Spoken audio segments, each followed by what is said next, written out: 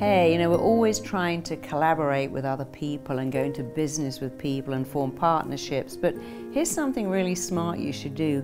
Form a partnership with your brain, communicate with it better. You see, the brain does 4 things that are very interesting. First of all, it always does what it really thinks you want it to do. Secondly, it tries to move you away from pain and towards pleasure. Thirdly, it only responds to the pictures and words in your head. And fourthly, it really likes to stay in what is familiar. So if you say things like, I'd give anything not to have to go to that meeting. Oh, I'm dreading going to that party on Sunday. I wish I hadn't volunteered to speak up at work or to deal with that really difficult client. You've told your brain you don't want to do it, and your brain's like, I'll just give you the flu then. You don't want to deal with that difficult client, you're dreading that meeting, I'll give you an upset stomach. Because you've told your mind the wrong thing. You're not dialoguing properly. You say, that client is difficult, but I'm going to deal with it. I'm going to practice and be great, and I want to do this. It's a bit like when you go to the gym and go, I hate the gym.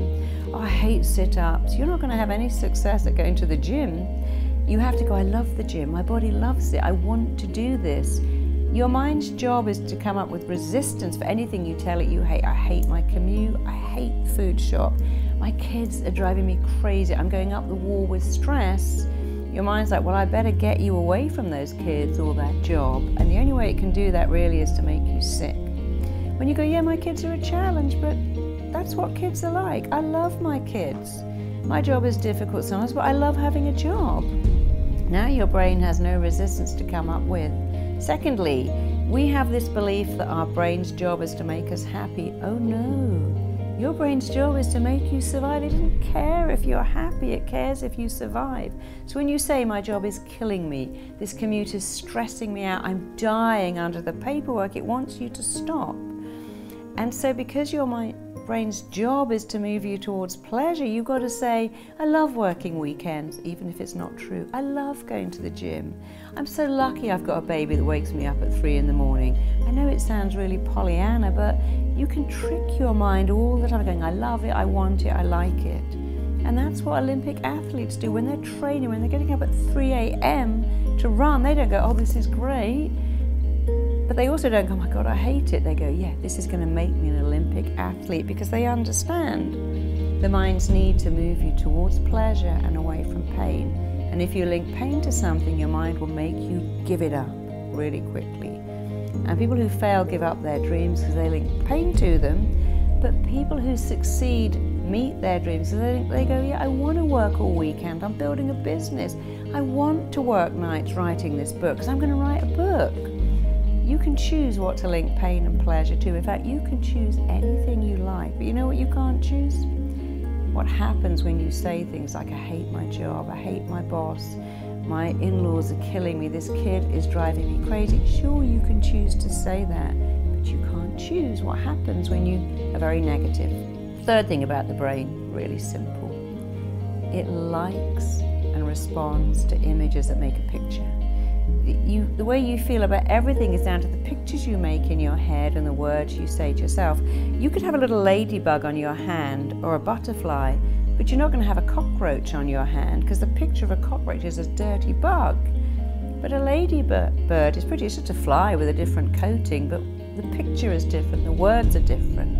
You can have a butterfly on your shoulder, even on your face, but not a moth.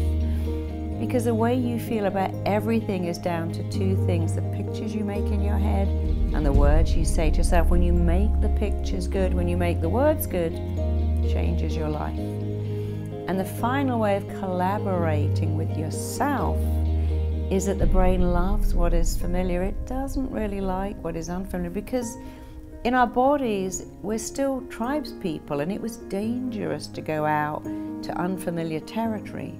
But we don't live in tribes now. So you've got to make anything unfamiliar familiar. Getting up and going to the gym, running, taking sugar out of your tea, not eating candy after every meal. If you stop doing that, what was familiar becomes unfamiliar. And there are other things that you really need to make familiar. Here's something that will change your life if you make it familiar. Praise yourself. Say, I did a great job. I did a good job. You know, in the days of startup where you're running your own business, it may take 2 years before you see a profit. The only person who's going to praise you at the end of every day is you. So say, I did a great job, did a really good job today, I love what I'm doing, I'm good at it. Make praise familiar, make criticism unfamiliar. So just to quickly recap, tell your mind what you want, use very specific, detailed, positive words, and take out all of that stuff. This is killing me, I'm dying here, I can't stand it, I can't take it, I'm stressed out, I'm at my maximum bandwidth. Give up all of that and instead go, I've got amazing coping skills, love what I'm doing. Keep linking pleasure to what you're doing and not pain. You can link pain to not doing it. Remember, you only respond to the words and pictures, make them amazing.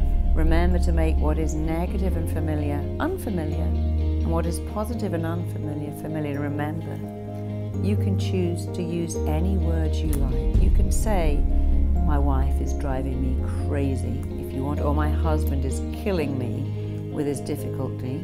But what you can't choose is what you do to yourself when you use words like that.